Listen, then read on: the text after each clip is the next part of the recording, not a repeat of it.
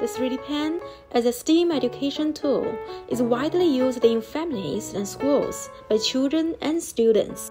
Now let me introduce this low-temperature 3D pen. The wireless 3D pen has built-in battery and you can draw with it anywhere. The printing temperature is quite low and you can even doodle on the skin, so it's very safe for kids. It's quite easy to use.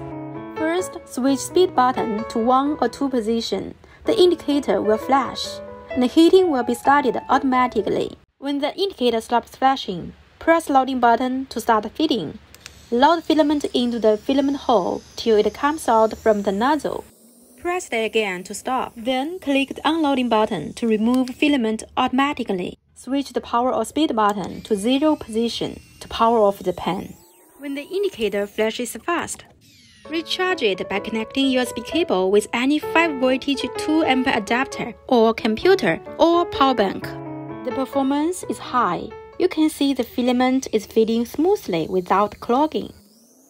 The biggest advantage of the 3D pen is that it can be used while charging, which is a unique function compared with all other 3D pens in the market. Now let's start creating with this magical 3D pen.